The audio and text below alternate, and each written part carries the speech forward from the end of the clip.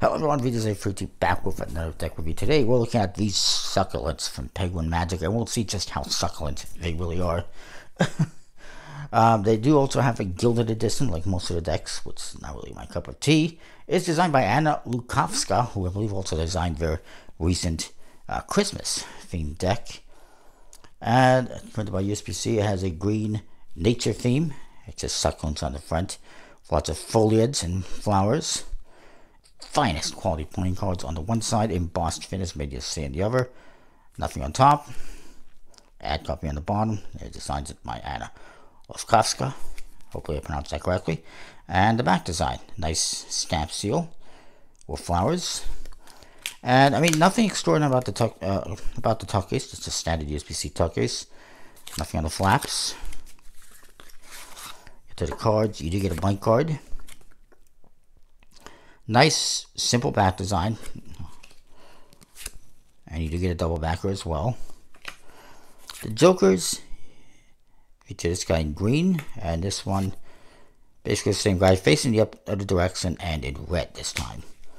And that's the color you see for the suits as well. Spades and clubs in green. Nice custom aces. Hearts and diamonds in red.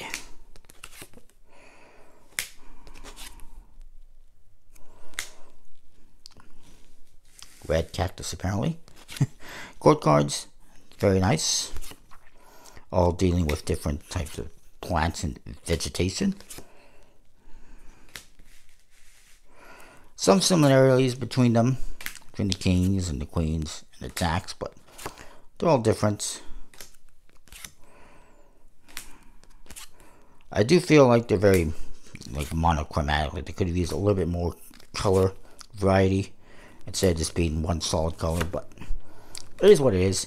Nice custom kind of leafy pips. Really big indexes, which is cool.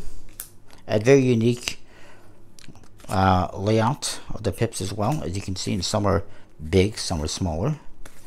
So yeah, pretty cool. Like I said, printed by USPC on a embossed magic finish, traditionally cut, classic bicycle stock. I like it. I'm going to give it, I'll say a B+. It's really nice back design. Like I said, the faces maybe could use a little bit more color to them, perhaps. They're not bad. Check them out, penguinmagic.com, and we'll see you next time for more. Thanks for watching. See ya.